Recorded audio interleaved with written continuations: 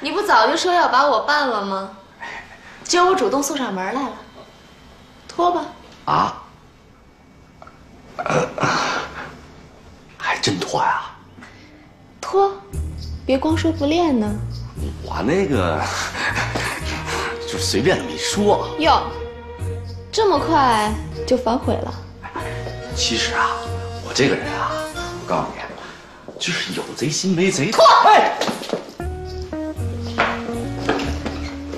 我告诉你，你今儿要是不当着本小姐的面儿把衣服给我扒光了，看我怎么收拾你！告诉你，我就是在这儿把你崩了，外面的人也听不着。别开枪！我脱！脱！哎。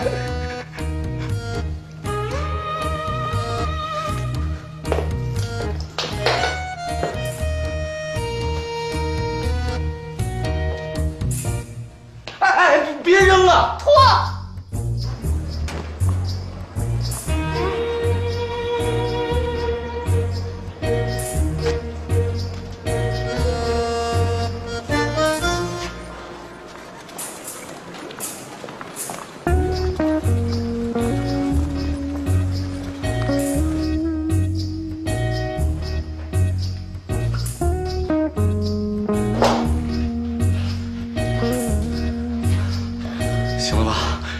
这样行了吧？啊！你可能不知道，我是个戏迷呀。戏里边最精彩的就是大咒。知道什么是大咒吗？我不知道。就是最后一场戏，所以你得把身上剩的最后这件小玩意儿也给我脱了。别！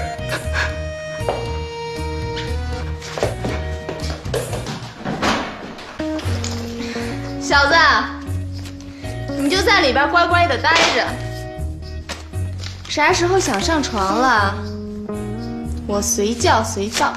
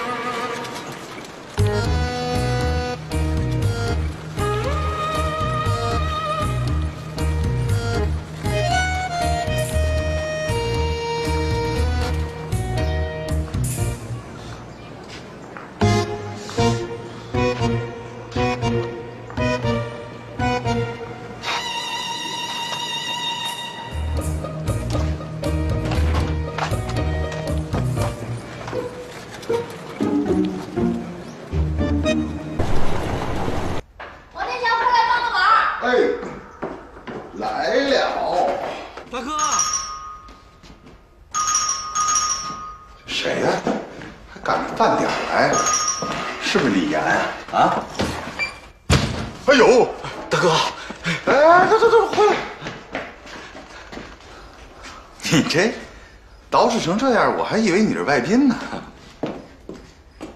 啊，老板，你看。哎呦，这是又被人收拾了。大哥，赶紧给我找件衣服，我先洗个澡去。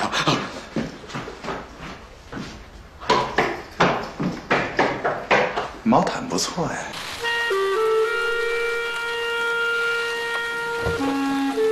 不期而至的大雨让这个夜晚变得格外的凉爽，也让这个叫白露的姑娘长舒了一口气。李岩的粗心大意让她有了可乘之机，现在她终于得手了，拿到了这份代号智齿的最高机密。尽管这样的手段让她心有不安，但此时已经顾不上这些了。她是军人，肩负着一项神圣的使命。她是女儿，不能辜负父亲的重托。按照当初在重庆时和父亲的约定，她需要在第一时间拨动一个陌生的号码。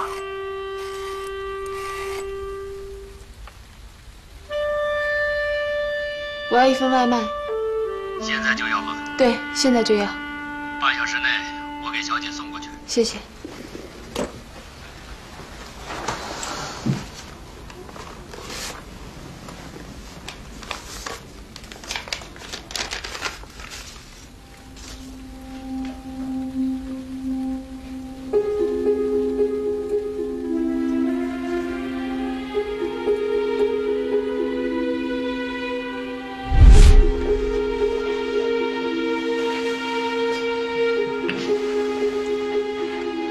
爸爸，您喝茶。哎，洛儿，此番去上海，你要多长个心眼才是。我明白。可是爸爸，您能告诉我什么是支持计划吗？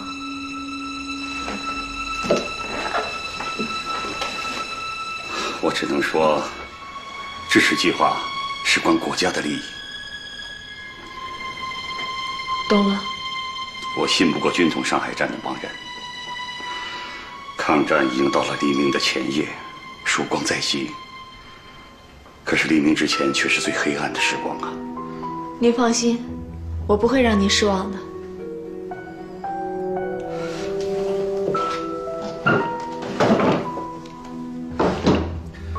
等你拿到东西之后，就打这个电话。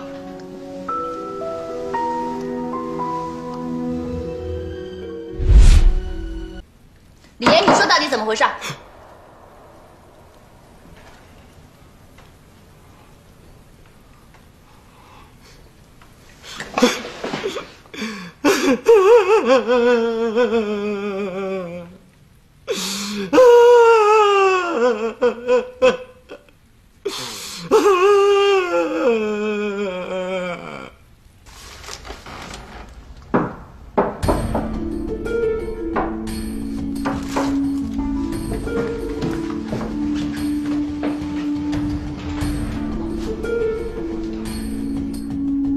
谁呀？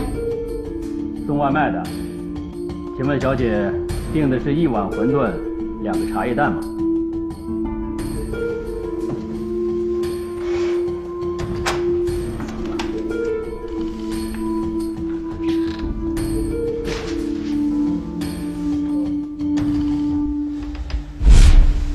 你的手绢。进来吧。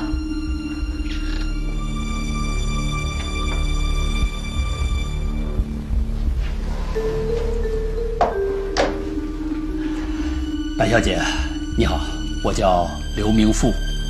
前几天我们见过，刘先生。啊，是，我也是奉先生之命，暗中保护小姐安全的。以前总听我爸爸提起你。我曾经在先生身边工作过一段时间，那个时候小姐还在读大学呢。我是去年来的上海，主要是为了配合小姐的工作。可你这个样子不像是个送外卖的呀。先生说有急事，所以就来不及换行头了。就算换了行头，你看着也还是个买卖人。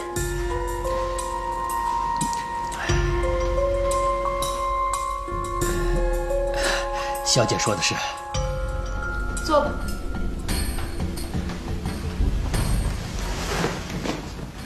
是被那个小狐狸精给缠上了，是不是？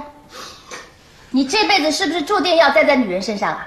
你瞧瞧你没出息的样子，气死我了你！哎，行了，别生气，你再气坏了身子。这年轻人有这样的经历也是正常的，更何况他30出头老光棍了。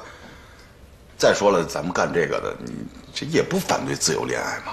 这还叫自由恋爱啊？衣服都被人扒光了，这叫苟合好不啦？这一时冲动嘛，这在所难免的。咱俩当初那时候不也是？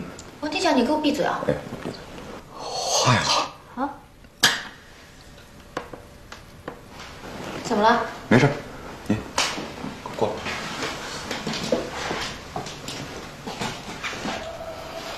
别告诉我你染上性病了。照片还拍艳照了。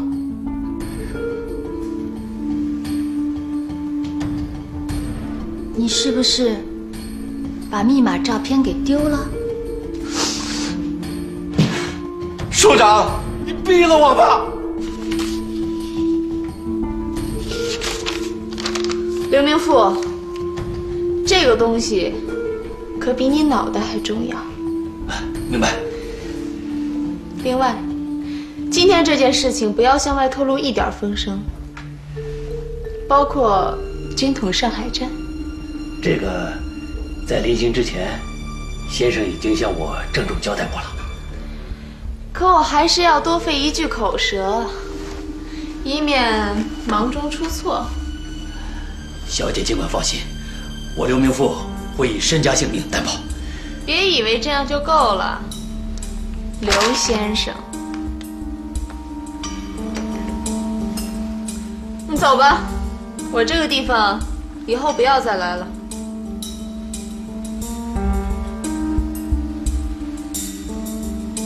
那小姐多保重，告辞了。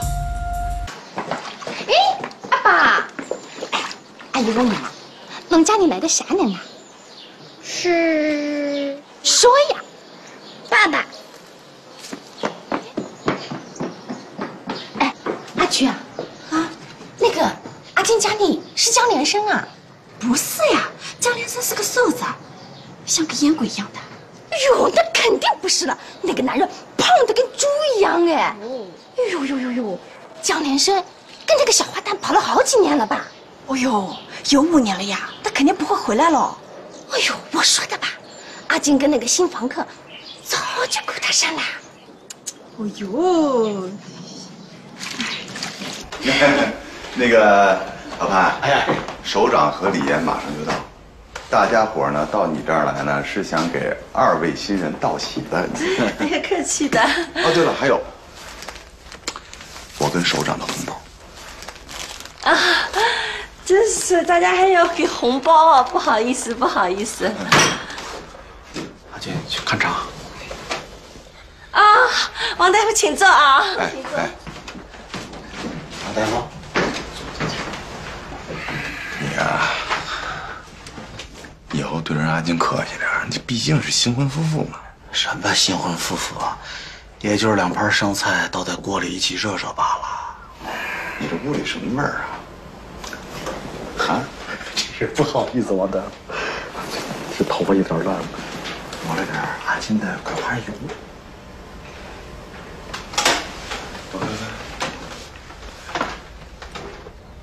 哎呀，你这哪是1点儿啊？我估计得有1两吧，有点拉眼吧。哎呀，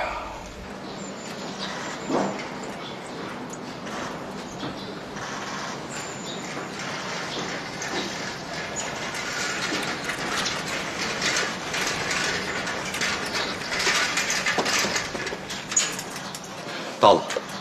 我跟你说啊，你把他叫出来，我等他单独谈谈。好，我知道了。那个，哟，阿金太太，恭喜啊！李记者也来啦。哦，对了，这个是我的一点小小的意思啊。哎呦，这个阿宝过生日的时候已经让你辛苦了，这又给红包，真是不太好意思。啊，没事，反正这钱啊是王大夫帮我先垫上的。这上的，那不走心的。哦，你首长一定不，阿金，你稍微吧，早晚他得还。好，对，我一定会还的。阿金太太，哎，我是不是该改口了，叫潘太太了？啊，大可不必。不要因为我们大喜临门就忘记了当下的处境了，这样会乐极生悲的，是不是阿金？好的呀。那收个红包应该不太危险哦。哦，阿金太太，首长在外面等着你呢。首长来啦！啊，他今天代表组织要跟你个别谈话。阿金啊，从今天开始你就是潘太太了。那么从今往后呢，你就是我们这个大家庭的一员了。经过我们慎重的研究和这段时间对你的考察，你们还考察我啊？哟，我哪能都不晓得啦。我们这个组织是秘密的，所以这个考察肯定也是秘密的。对的，理得清的，晓得的。所以呢，我们正式宣布，从今天开始啊，你正式被吸收为我们组织的一员了。真的？我是代表组织跟你谈话的，当然是真的了。那从今天开始，我就可以拿工资了，对吧？啊？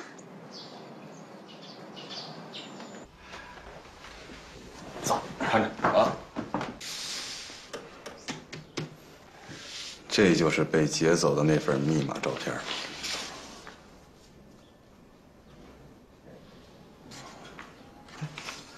这不还在这儿呢吗？我又让李岩重新写了那么一套。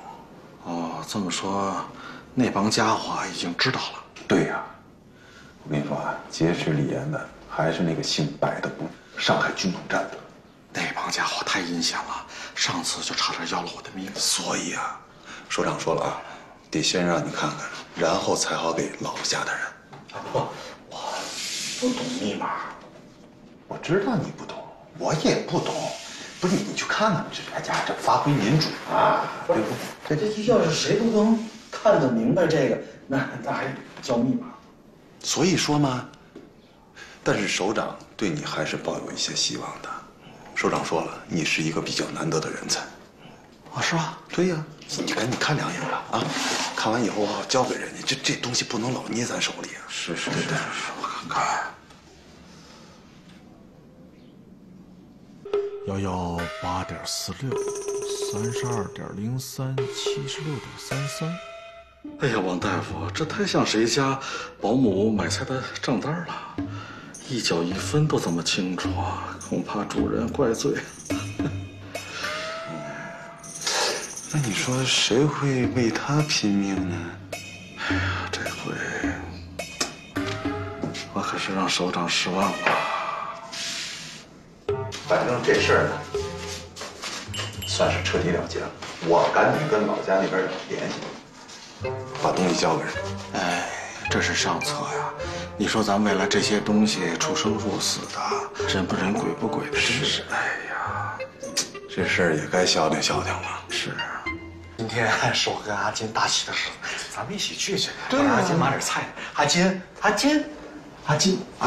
刚出去去买菜去，你刚走，人都买菜去。那就不用客气了，王天桥，我们走吧。不客气，首长，咱们去高兴高兴。对，老潘，我知道今天是你大喜的日子啊，但是我实在没有胃口。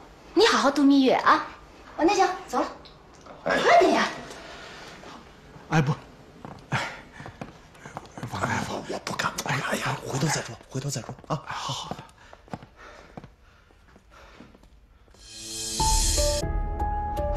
等等，首长，快来！怎么了？怎么了？首长，我看出来了，我知道那些密码了。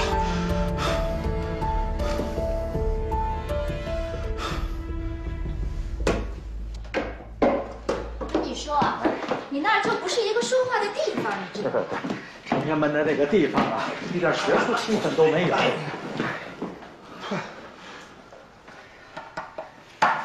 哎，我说老潘，你这个药这破玩意儿太贵了啊！我这一个星期白干了，我这。你说我这一个月开销超支，又是送礼，又是请客，又是贷款的。啊，对了，还有你今天那个红包记得给我开借一句啊！哎，开，赶紧开始吧。哎，叔，你看出什么来了？我太激动了，我得平静一会儿。砰，这是跳啊！你跳到什么时候了？好了，来。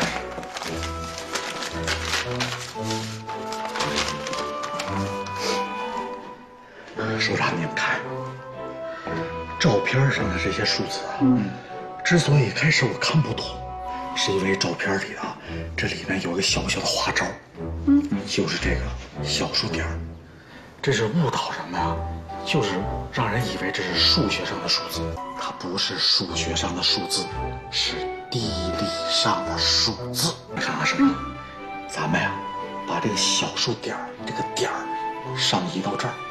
把点儿呢变成圈儿，就变成了118度46分。同样把这个点儿也上移变成圈儿，就变成了32度03分。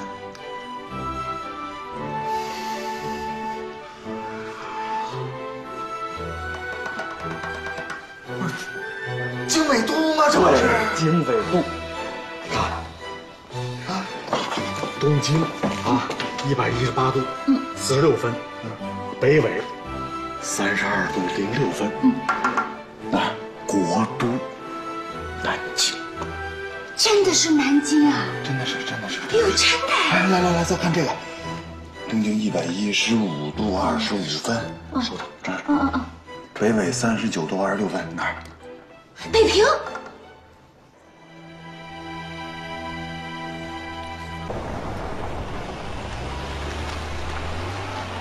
那个东经111度53分，那个收着。北纬27度51分，哪儿？这。瞧瞧。哎呦，老潘，你怎么那么聪明啊？你简直是太聪明了！哎呀，我太喜欢你了！收着。哎呀，太聪明了的！稍微矜持一点啊。首长是人，而且是女人。是。哎呦，你真聪明啊！女人一疯起来一点形都没有。哎，不好啊！怎么了？范总他来了！范总来了！稍安勿躁，我就说吧，不能自满骄傲，更不能躺在功劳簿上搂抱抱的。给我闭嘴你！老潘啊，没事不怕啊，大不了你再装一次鬼，你再吓他一次不就完了吗？哎，怎么了？腿软了，谁吓唬谁？上次是有板着，这回，对呀，也不能让那家伙总在你这儿见鬼啊！是啊，这样会影响组织的安全。老办法啊，从那儿走。好吧，哪儿？是那儿，就从那儿走。好吧，我拖住半路啊。行，小点声。干嘛？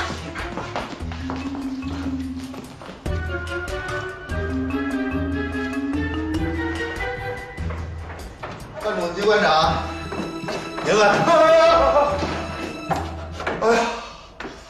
哎呀，王医生，我今天来就是想给你个惊喜大大的。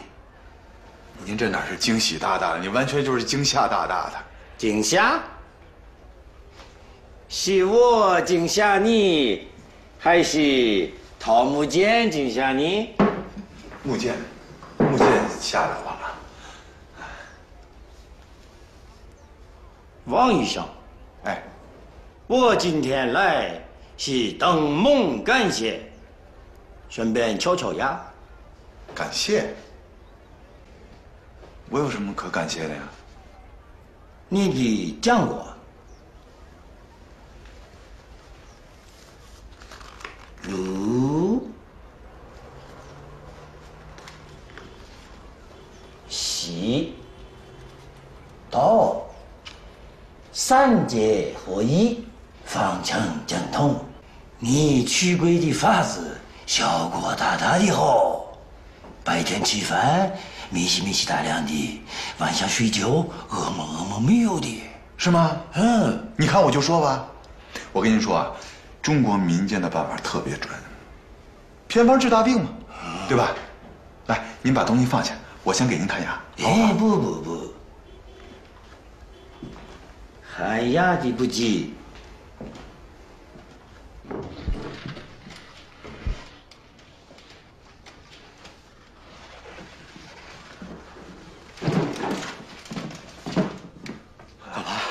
没弄好啊，快上！不，这行吗？这个行，我扶着你，你别怕啊！快呀！不，上啊！我扶着。来，我们喝酒的到哪里？喝酒？哎，不行，我一会儿不还得工作呢吗？而且您看，您这是日本清酒，我跟您说啊，我对清酒不感兴趣，这闻起来好像有一股子马尿味儿。这挺恶心的，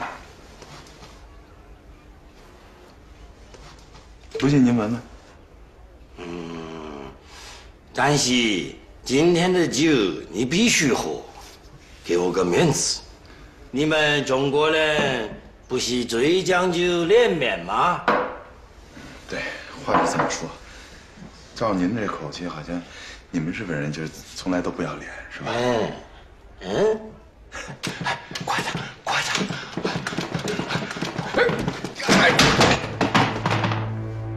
突然传来的声响，让范仲顿时起了疑心。王天桥也不禁慌乱起来，他明白楼上发生的情况，更明白眼下骤然而起的危机，如不及时化解，将极可能导致一场灭顶之灾。妈，你怎么了？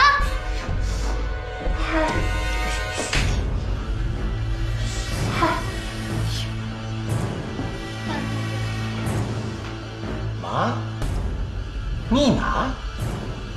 你妈不是死了吗？你讲过呀。对呀，所以她不是我妈，是你妈。不是，那个怎么能是你妈呢？是她妈，就我老婆的妈妈，我岳母，我丈母娘。丈母娘。哎，对，老婆妈妈。哎，对，明白哈。那个范仲基馆长，您在中国待几年了？对ですね。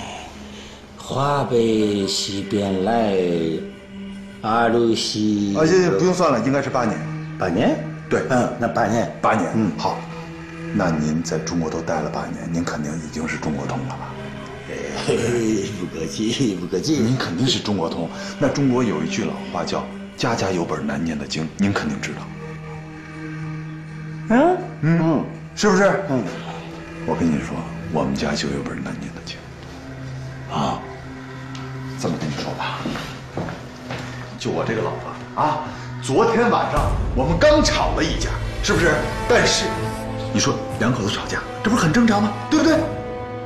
不行，就我这个丈母娘，就我这个岳母，我老婆他妈，一大早上起来带着我这个小舅子兴师问罪，把我这个劈头盖脸骂得我狗血喷头。你说有这样的吗？难怪你浑身发抖。我这不是发抖，我这是被气的。不要生气，王先生，在我们日本也常有这样的事情。在你们日本可以这样，在中国不能这样。我跟你说，今天您来了，对不对？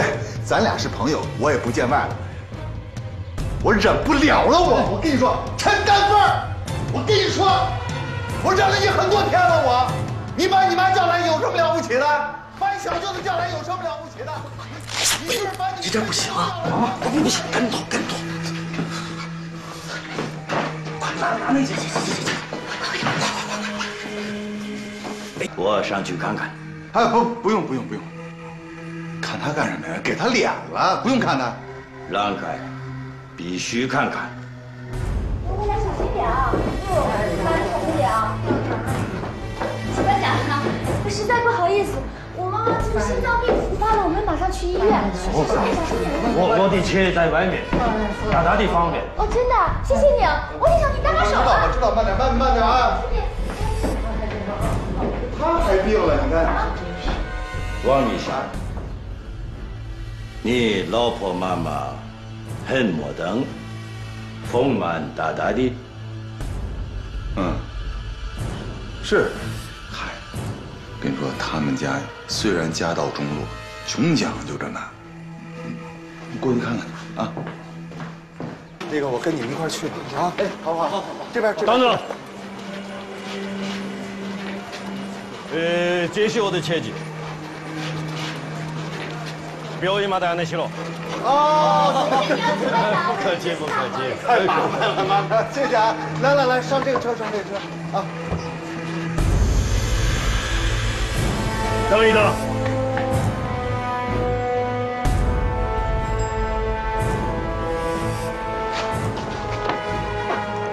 范仲基馆长，太感谢你了！不是，你还就派一辆车，你真的太善解人意了，范仲基馆长。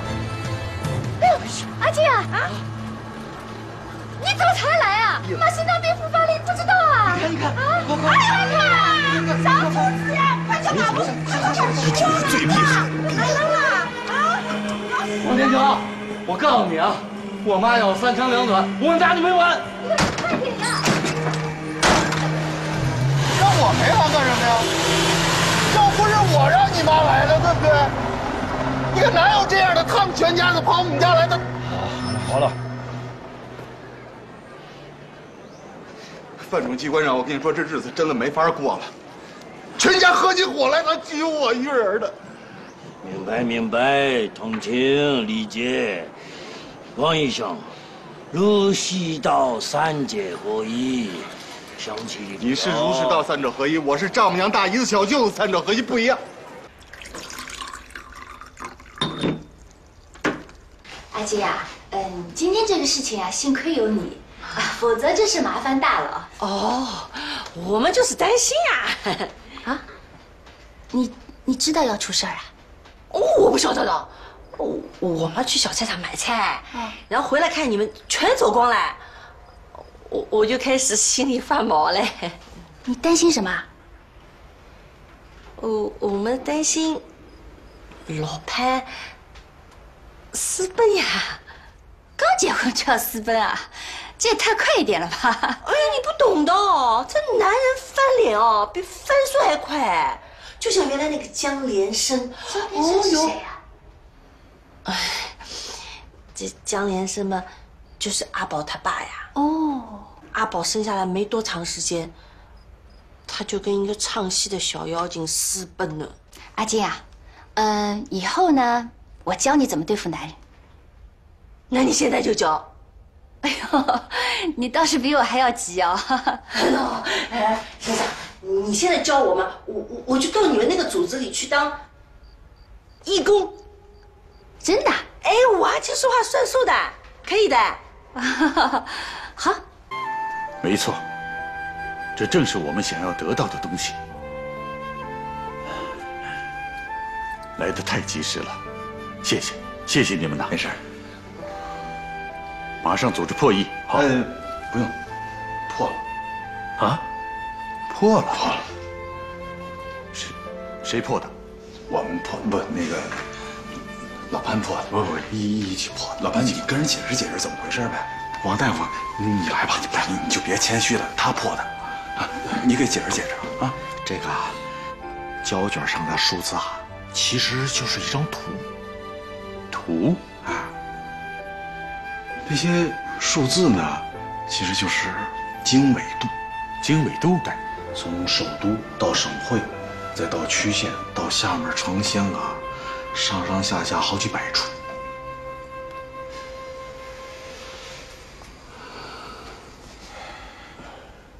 阿金啊，今天呢，你就是我们组织正式的一员了啊。啊。其实叫义工也蛮好的哦。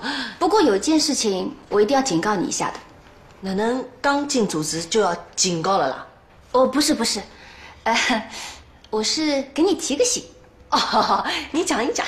从今往后啊，这个该说的说，不该说的可是不能说的。那什么是该说的？什么又是不该说的呢？这个老潘会告诉你的。你不是说你给我提个醒吗？怎么又要老潘提醒了呢？哦，阿金，这个事情是这样子的啊，你看，我是领导老潘的是吧？然后呢？老潘领导你，如果我直接跟你说的话，我不能越级指挥的，不能的。哎呦，我晓得了呀，就是说要兜一个圈子才兜到我这里，是吧？是的。哎呦，你们这个组织没啰嗦啊，啰里啰嗦的，也不知道为什么要兜一个圈子。有话就说嘛，这么简单的事情为什么弄那么复杂嘞？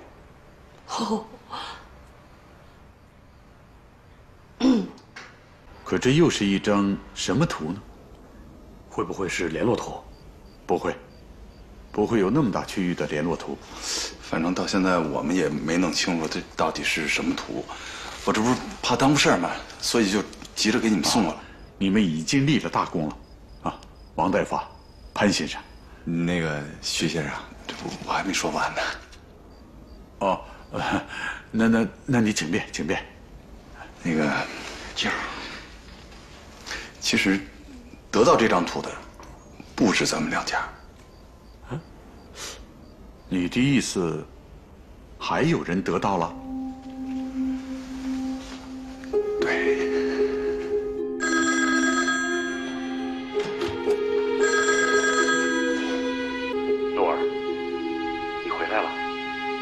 我刚回来。我就是想问问，昨天晚上外卖送到了吗？送到了。那你付钱结账了吗？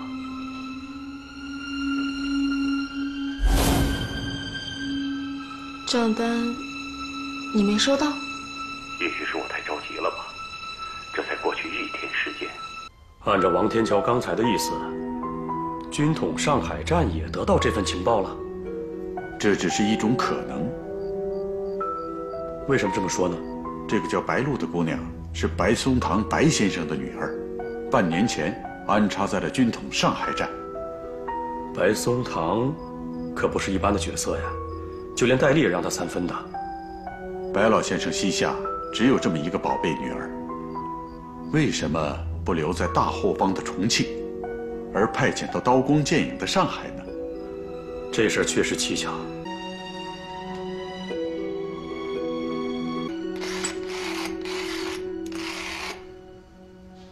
上回你见到上级，有什么具体的指示吗？上级的指示很明确：第一，要确保智齿计划不能落到敌人的手里。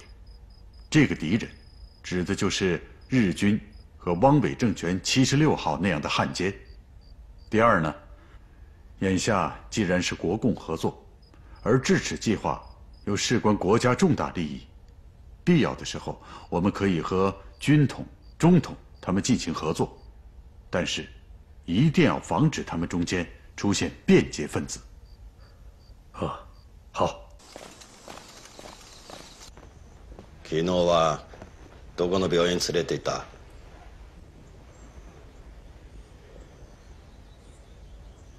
見舞いに行ってくる。機関長、彼らは病院に行っておりません。何？心臓発作ではなかったのか？老女は回復したので平安里へ送り返しました。平安里？はい、平安里の長女の家にいます。慢点，哎，等一等。下がってよい。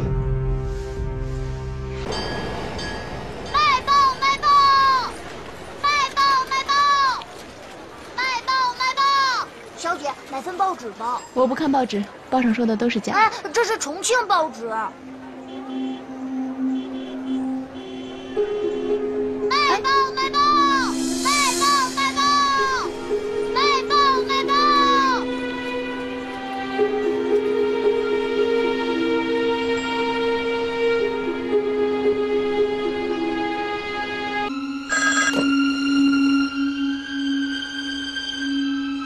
喂，喂，你找谁呀？请问马掌柜在吗？我们掌柜的不在，你有啥事儿跟我说吧。啊？哎，掌柜的，刚才有个电话找你，说什么了？我说你不在，他就把电话给挂了。挂了？是。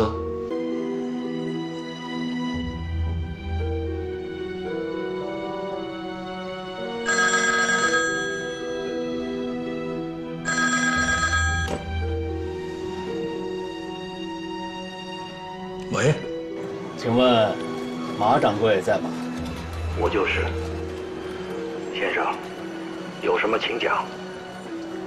马先生最近是不是牙不太舒服啊？我的牙一直感觉还不错。好像你的一颗智齿最近有点毛病吧？智齿？对，智齿。我知道，因为这颗智齿，这几个月来伤透了脑筋。行，那就定在今天下午2点，在东郊外大王村见面。哎，先生，能不能让我看看货？你的人回来了，见面再说吧。当天下午，马德才驱车来到了东郊外的大王村，对方十分清楚他的底细，并且还提到了智齿，这不能不让他这位戴笠一手栽培的心腹干将引起重视。别动，先生是来买药的吧？怎么是你？哎呀，马掌柜啊，好久不见，别来无恙啊！别来无恙，别来无恙。哎，你不是在白松堂？里边说吧。好，请。小姐，我是秦少川。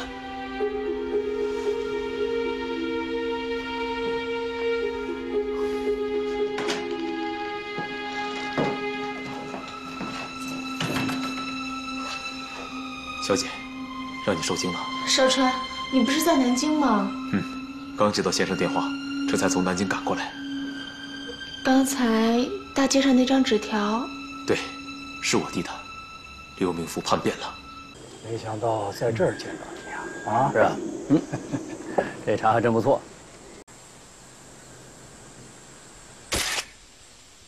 这么说，你已经拿到支持计划了？如果没拿到，我敢惊动你马掌柜吗？老弟啊，既然都是老朋友了，咱们就打开天窗说亮话吧。你这么急于想找我，是不是最近手头上不宽裕啊？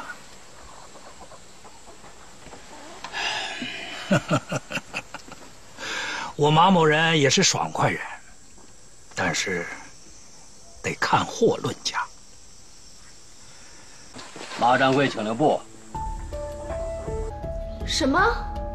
你说，就连我爸爸都不知道这个智齿计划？先生只说，这项智齿计划有关于国家利益。国家利益。眼下抗战已经进入到最后的关头，局势相当复杂。他是怕情报落入敌人之手，会给国家带来不可估量的损失。既然都没有人知道这个智齿计划，那还怕它落入敌手吗？我怎么越来越不明白了？小姐，我们不知道，并不代表别人也不知道。否则，在这个世界上，就不存在什么智齿计划了。下面请首长讲两句，啊，来。好的呀。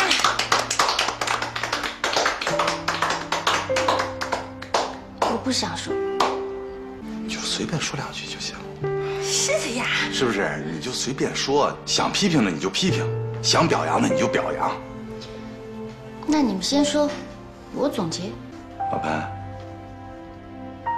你说两句。我初来乍到，真没想到搅乱你们这帮朋友，还莫名其妙的娶了一个老婆。说起来呀，就像一场梦啊。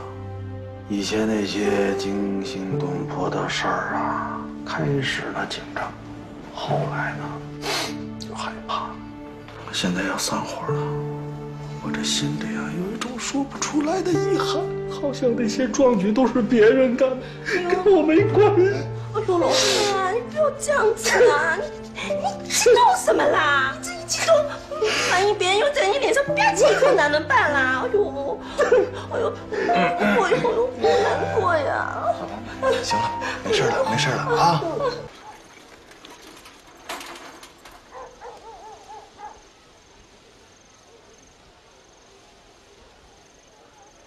好吧，那大家都说完了，我来总结一下。哎，别！什么就说完了？我还没发言呢。是的呀。那你说，你简短一点哦。好，就一句话。哎呀，既然决定散伙了，那我欠王大夫那钱是不是可以从此一笔勾销了？你哪儿凉快给我哪儿待着去。什么叫一笔勾销？我跟你说，咱俩之间那是私人借贷，你好意思你让组织给你背债啊？怎么叫私人的呢？啊，我那都是为组织工作的费用啊！啊，再说了，我有正规发票的。哎，那些白条我就不给你拿出来了。李岩，我跟你说，你要想赖债，门儿都没有。谁赖债了？阿妈，来人了！啊！别慌，几个人啊？你见过吗，小宝？见过，是姥姥家的。哎呦，那阿杰，那你去看一眼呗。好的，好的，走，到外面去。哦，走。姥姥家了没？来，咱喝吧，那就，啊。来了。哎，来呀！哟，都在呢。啊，哎，老张，来，过来喝杯酒。对啊，来。不了。徐先生，请你们2位过去一趟。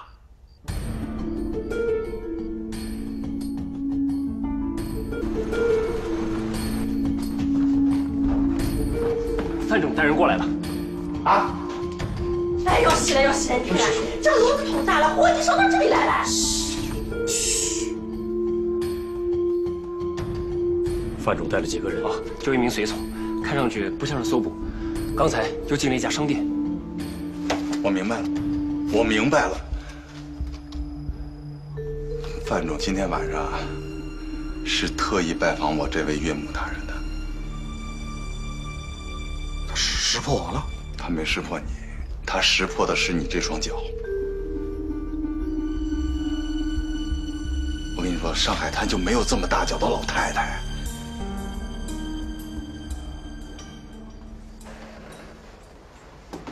哎呦，真是不好意思，机关长，还有劳您跑一趟。我今天的来是看看老太太，她好点了吗？她好多了，她就是老毛病呀，说犯就犯，说好就好的。可是心脏的毛病很可怕，还是去医院看看。哦，不用了，不用，她好了呀。哎，我的车就在外面，很方便的。哦哟，我妈走了。哎，走了？这么快就上路了？哎，是的呀，所以我们今天全家聚会就是给她践行。哎，中国话懂吧？阿拉懂。践行。懂，阿拉懂。王天桥跟我弟弟已经送他去火车站了。这么不巧？哎，我给妈做的鞋她忘带走了。哎呦，你看看你怎么收拾她！哎呦，你又怪我啊！家里码打扫都是我一个人，鞋也是我做的，侬晓得吗？你做什么了？啊？脾气就是那么不好。哎呦，机关长，你看看我妈这个脚啊，哎呀，那就是比我爸爸的大。哎呦，这个鞋也太大了，看着。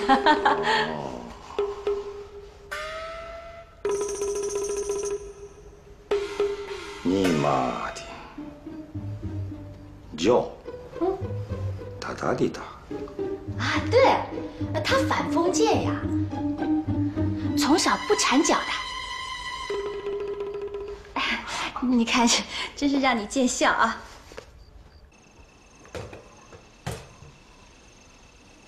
谢谢。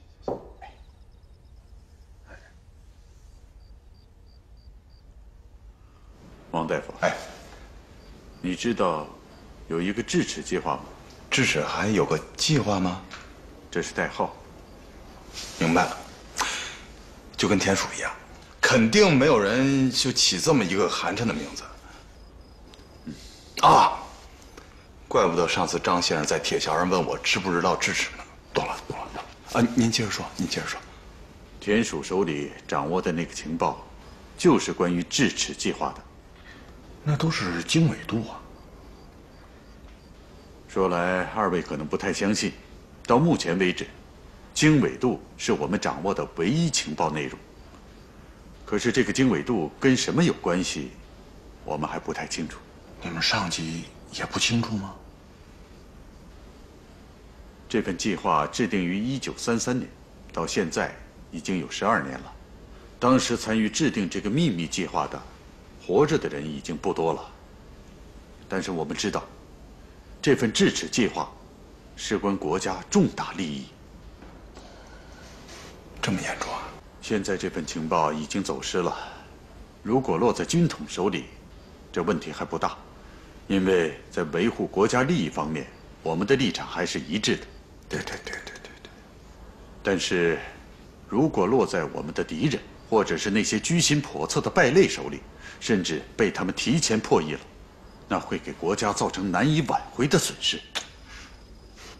那许先生，您有什么高见吗？这正是我急于找你们二位的原因。我们制定了一个行动方案，就是要尽快找到田鼠的上线。找到田鼠的上线？对，因为这个人应该知道其中的隐情。那个上线找着没有？人已经找到了。哦，太好了。但是呢，按照惯例，此人和田鼠一定是单线联系，所以他只会相信田鼠。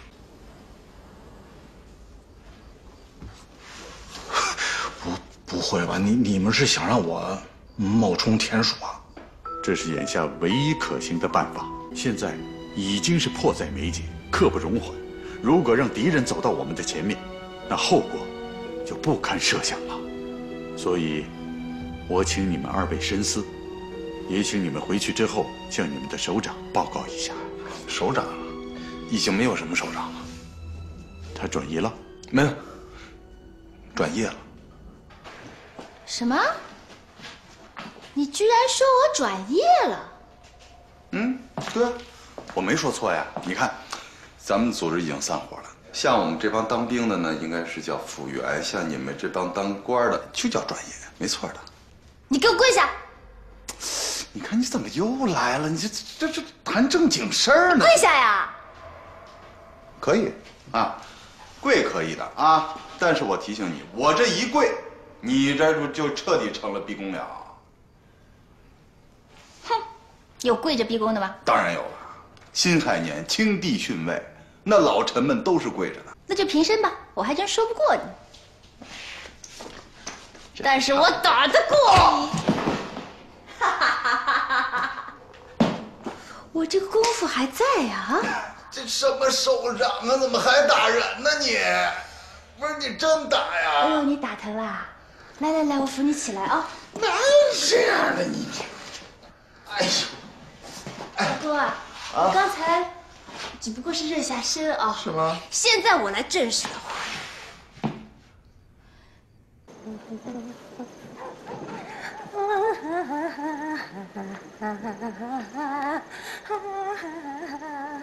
哎呦，吓死疼我了呀！啥体啦？没带钥匙啊？当然了。进去呀。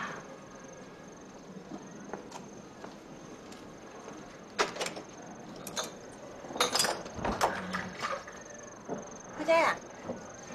他们那些人，这次让你去杀人啊？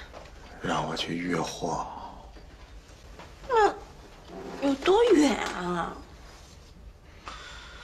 我也不知道啊。钱谈好了吧？钱？当然了，你帮人家运货，你要挣钱的呀。还没来及谈。哦呦，这个做事情之前都不谈好，会吃亏的。钱总是要谈的呀。我累了，我先睡了。那你赶紧去睡觉吧。哦。范总这次真没找茬吗？范总嘛就是来找茬的了，他们就是来想看看你的丈母娘脚有多大呀。我给他看邪了。那他就真信了哈。我跟他说，老太太从小是反封建的，哎，一双大脚走天下。哎，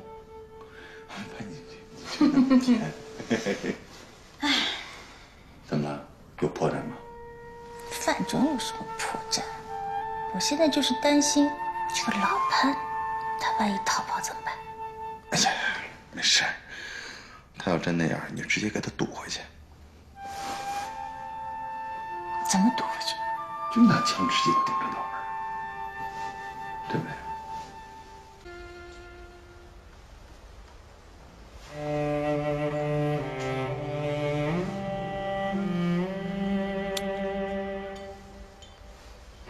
这注定是一个不眠之夜。回想起刚才那一幕，潘慎之的心绪就乱了。因为徐先生说的没错，让他假冒田鼠去寻找上线，以破解智齿计划的奥秘，这是眼下唯一可行的路径。不，现在的离开只是暂时的，总有一天他还会回来的。可如果现在不离开，那么天一亮或许就是永别了。对不起了，太太，容我日后和你慢慢解释，珍重吧。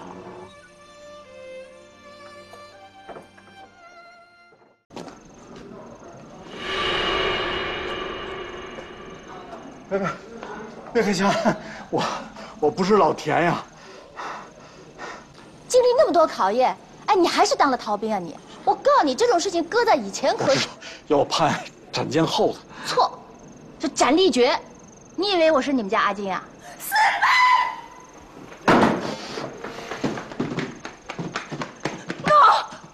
失败了！阿金，我跟你说，你不要误会啊。我们谈谈好吧？谈吧就谈嘞。阿金，我跟你说啊，这件事情不是你想的那样的，不是我想象的那个样子，对不啦？你们这到底怎么回事？No， 要不然我们4个人都在的时候，大家讲好不啦？你把老潘带走，你把老王留下，从此以后我们井水不犯河水。你先等会儿，别井水河水的，我怎么就不明白了啊？就这么几个人，还建立分支机构啊？不是分支机构，那是什么？是分支澡堂。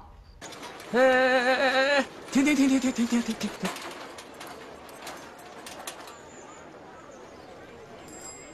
谢谢啊。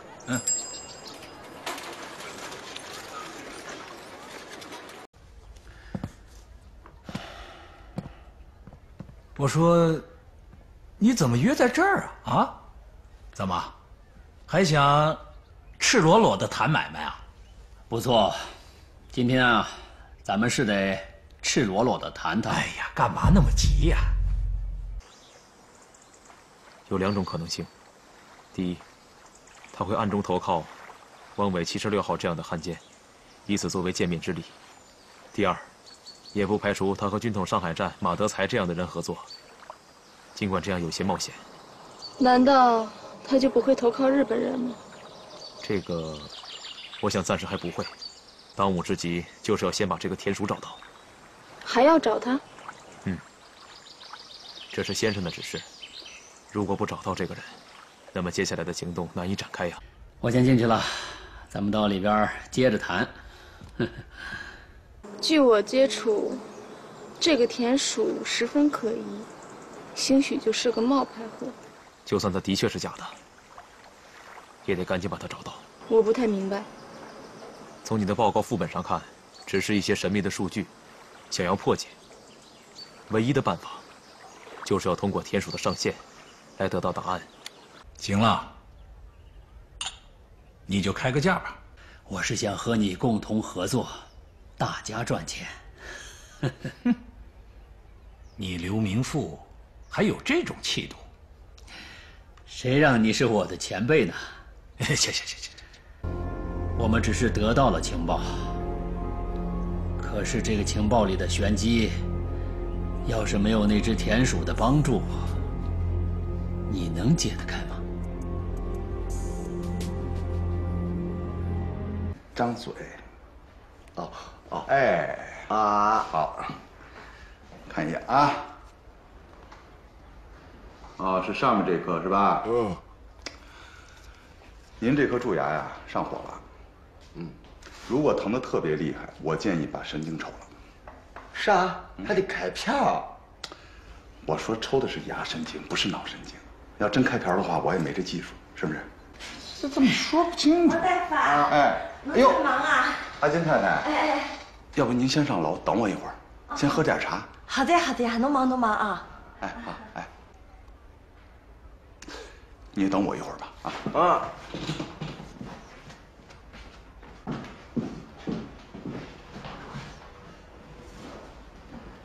吓人的。天桥。哎，耶，这么快回来了？怎么回事？哟，那个新疗法。真的是新疗法？新可新了。还被我猜对了。是。好，可以了啊！哎，张嘴。啊。对了，阿金在楼上。真的？首长好。你眼里还有我这个首长啊？哦，我眼里就一个首长，一个恐怕不够吧？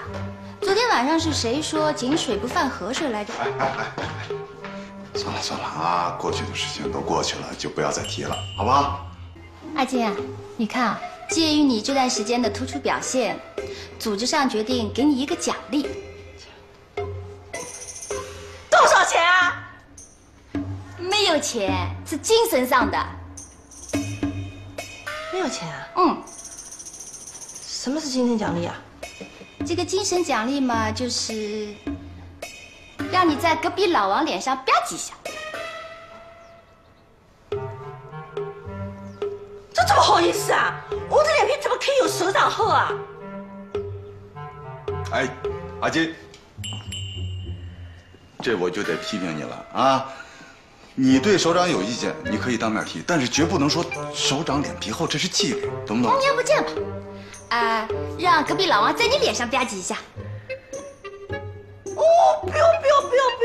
你这算哪门子奖励啊？必须的，服从命令。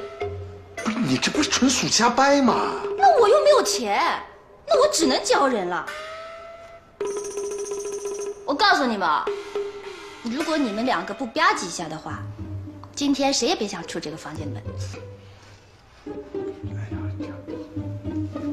这样不好啊！必须的。来吧，阿金，底下病人。哦，不要！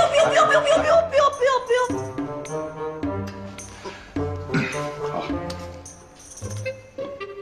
你多吧唧了一下。你看这一不留神没搂住。那什么，我下面还有病人啊，你们慢慢聊。